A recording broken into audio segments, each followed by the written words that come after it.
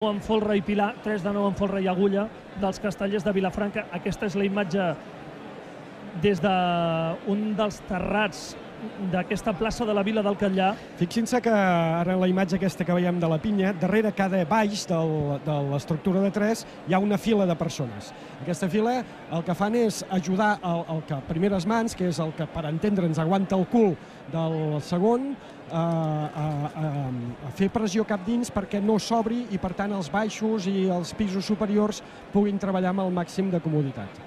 És allò, el donen pit, doncs aquesta gent, aquestes files, el que fa és, de darrere endavant, a força de pit, anar empenyent cap al mig per evitar que el castell s'obri. I aquí hem vist el baix del Pilar.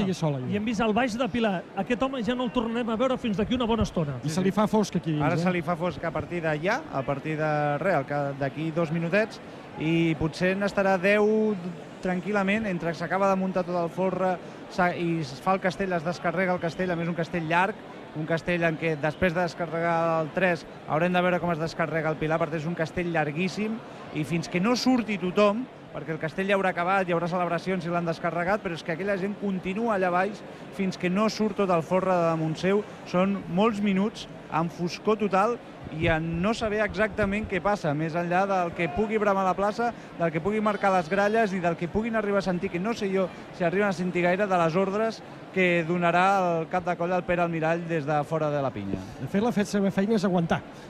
No és altra que aquesta, aguantar i mantenir l'equilibri. És un treball molt psicològic d'aguantar allà, sabent que fins que no passi alguna cosa no pots deixar de donar força i d'estar concentrat en aquest castell. Deixa'm-vos dir una cosa, ara pujarà el Jordi Bustos. Ara el veurem pujar. No perd mai el somriure aquest noi, Sí, senyor. És espectacular, vull dir, és que a sobre amb el que li espera i el tio és que no perd ni el somriure. Mira, ara el veurem pujar a la pinya perquè està ja a punt i preparat. En Pere Almirall està acabant de donar instruccions als segons que s'acaben de col·locar i ara puja. Ara puja el Jordi, l'acabem d'entrevistar, i ell, just després de l'entrevista, que han passat 4 minuts, com a molt, 5 minuts, pam, se'n va, aquí el teniu. Com entra dins d'aquest 3, es col·loca, aquí teniu el Jordi, hem parlat amb ell fa uns instants, aquesta imatge fantàstica del Jordi, que un home que aquí el veieu de segon del Pilar de 7 en folre. Ara se li posa l'home al darrere i se li posa l'home al davant, que són els que ell deia que ells són els que li han d'impedir que treballi sol. Sí senyor, els que l'aguanten. Els que l'aguanten, exacte. Ara veieu com entren els altres dos que aguanten a l'home al darrere i a l'home al davant, però a ell no. Ell, el que deia, jo vaig lliure aquí al mig i jo sóc el que he de treballar lliure perquè els altres no s'obrin. Hi ha castellers, bé, a tot el món casteller, a tots els castellers del món casteller ens hem de treure el barret, però hi ha castellers, posicions concretes en qui ens hem de treure el barret 2, 3, 4 i 10 vegades si fa falta. I hem de fer justícia, dir que el baix d'aquest Pilar és el Gerard Verdalet. L'hem vist abans lleugerament. Li hem de reconèixer la feina. Sí senyor, perquè ell ja se li ha fet fos del tot. Sí senyor Toni, molt ben vist això. Doncs vinga, va, terços col·locats. Fins aquí ho hem vist abans i aquí no ho han acabat de veure massa clar. Veurem si ara sí que ho veuen clar. Es torna a demanar silenci a la plaça del Catllar. Ara diu que sí, un d'ells. Diu que sí, Estem davant del castell més important que s'ha vist fins al moment aquesta temporada 2014 dins el món casteller. 3 de 9 en folre i agulla, 3 de 9 en folre i pilar. Terços col·locats. Silenci a la plaça, expectació de la gent de la vella.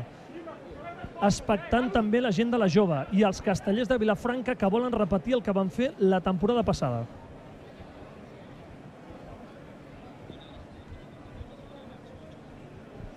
El Toni darrere mateix del cap de colla dels castellers de Vilafranca, d'en Pere Almirall, el seguirem i l'escoltem. No s'ho pensen. No s'ho pensen 2 vegades, sonen gralles, intent vàlid, 3 de 9 en folre i agulla, 3 de 9 en folre i pilar. El castell més important que es prova aquesta temporada en directe, la xarxa de comunicació local. Ho esteu seguint a la vostra televisió local. 15 col·locats del 3 de 9 en folre i agulla. Entren ja gairebé els 600 en la seva posició. Arriben ara arrenquen els més petitets i a poc es anirà conformant el Pilar de 7 en folre dels Castellers de Vilafranca. Ara, veiem com arriba el terç. 600 col·locats del 3 de 9 en folre i agulla. El Castell treballa i branda, però és que ha d'anar així. És complicadíssima aquesta estructura. Ja tenim els 600 col·locats. Els més petitets que van ràpid i finets. Ara mateix entren en la seva posició els dosos. Canta, crida i anima en Pere Almirall, el cap de colla dels Castellers de Vilafranca. Tancadet, molt tancadet per dalt, perillosament tancat per pisos superiors. A punt d'entrar l'acotxador, ja tenim l'acotxador col·locat. El Castell encara no estarà carregat, tot i que ara veieu com es carrega la part del 3. El 3 està carregat, s'està configurant el Pilar de 7 en folre. Surt ja l'enxaneta, està tancadíssim, pateix molt.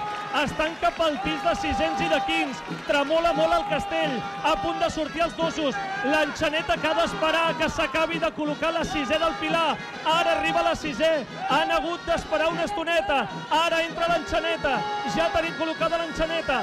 El Castell es considera carregat quan es deixin de braç els terços. Surten els dosos, quin Castell, mare meva, quina estructura. Surten els 600, és el moment determinant. No poden tocar el Pilar, no l'han de fer patir. Comencen a canviar-se les mans. Surten els 15 del Castell, a punt de sortir també els quarts, a punt de carregar-lo els Castellers de Vilafranca. Sí! Carregat! Motxilla de sortida! Va en camí de descarregar-lo! El 9è del seu historial! El Castell més important de la temporada! És espectacular! És extraordinari! Són molt bons! Són boníssims! Descarreguen el 3 de 9 en folre i agulla! Descarreguen el 3 de 9 en folre i Pilar! El Castell més important de la temporada 2014 del món casteller, que l'heu viscut en directe a la vostra televisió local.